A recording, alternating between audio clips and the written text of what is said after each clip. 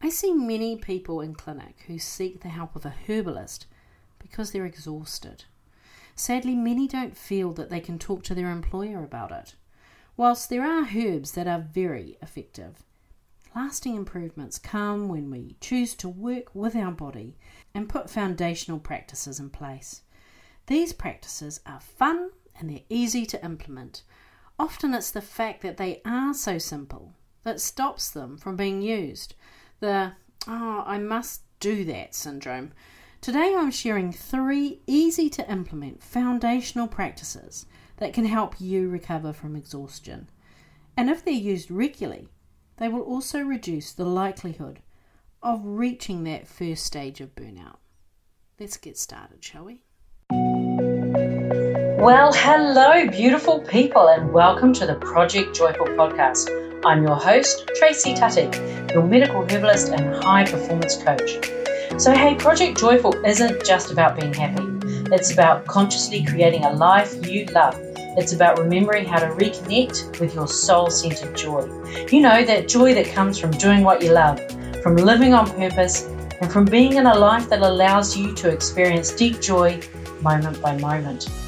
So hey, let's get started, shall we? So this one is close to the heart. Having personally experienced the consequences of not dealing with exhaustion, but also the sheer number of people I've seen in clinic where exhaustion is a huge factor. The most common request I'm seeing is, I'm really tired. Can you give me some herbs to boost my energy? I can, but they won't solve the underlying issue that's causing you to feel that way. Now, to be clear, exhaustion is very different from burnout, but if it's not addressed, it can lead to burnout. It can also show up as anxiety of the generalised kind, feeling edgy, fragile, low mood, and for the ladies, cycle irregularities. In traditional medicine, we like to refer to energy as being like a reservoir. It's something we have a natural level of, so akin to the river that flows into the catchment area.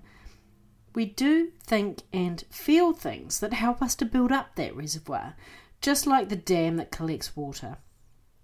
And in trying times, or times where our outputs, whether they're physical, mental or emotional, exceed our inputs, we draw upon that reservoir of energy, and so the cycle begins again. Just like your bank account, make continuous withdrawals without counteracting deposits, and eventually you'll find you have limited resources at your fingertips to respond to circumstances. That's exhaustion. There's 2 fundamental presuppositions to managing your exhausted state. First, you need awareness, and secondly, you need responsive protocols. What do I mean by awareness? Many people are exhausted and they simply don't know it. Your body is a master at adapting. It's known as allostasis. Allostasis is all those micro adjustments your body makes to keep you functioning. So if you've been dealing with high levels of stress for a long time, it's highly possible that you'll think your exhausted state is normal. You'll say things like, it's just not who you are.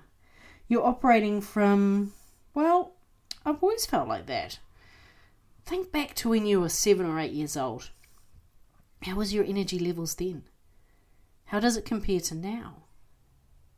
Now I know you're probably thinking, well, it was different then.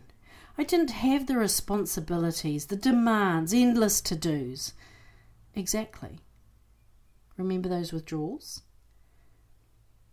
Allow me to invite you to take a moment. Take a deep, calm, belly-filling breath with me. Now hold it and let that breath out.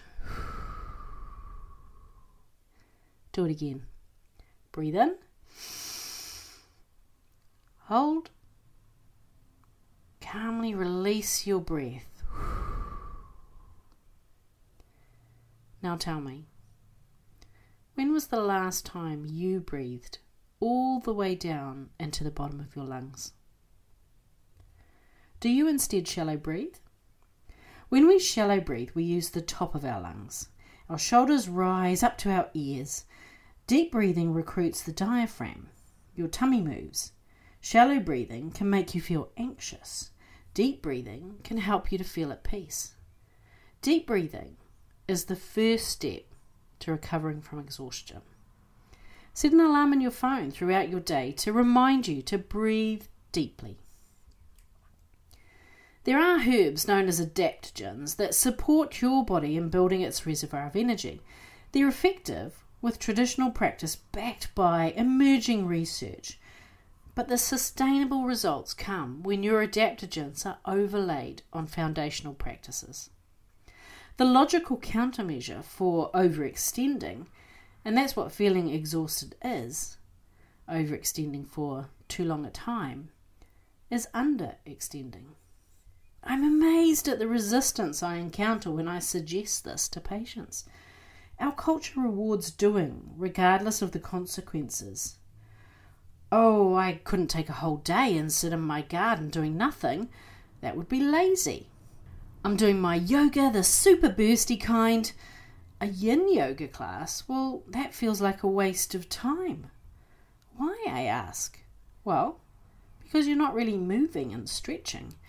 You're just kind of lying there. That, my friends, is the point. Doing nothing, and I mean truly doing nothing, whether that's a gentle stroll through the park, colouring in, sitting in the garden, putting your feet up with a good book, that's the work. If it feels uncomfortable, extra homework for you. Do more of it until it does feel comfortable. To recover, your parasympathetic nervous system needs to come to the fore. Your sympathetic nervous system needs to take a back seat. Your parasympathetic nervous system coordinates all the activities associated with resting and digesting. Two things we don't do enough of in the Western world. The sympathetic nervous system is the one that pumps you up. It gets you focused and gets things done. It's what drives your fight or flight response. It's important, but like any one-sided relationship, it's not sustainable. We need both. The other aspect to recovering from exhaustion is your active recovery. These can be things that feed your soul and are a little more paced, like weeding and digging in the garden, if that's your jam. It's the more active forms of yoga. It's watching TV that makes you laugh. Coffee with the girls or guys if you leave feeling elevated. When we have these three aspects, diaphragm breathing, relaxation, and active recovery on the daily, you reduce the likelihood of getting to the point of seeing your herbalist because you're tired and you need an energy boost. That's called proactive health management. Practice energy awareness in the moment. Ask yourself, how am I feeling right now? And respond to that self-assessment. Do you need to build in a little bit more relaxation this weekend in response to a hectic week? How has your breathing been? Did you skip an active recovery session this week?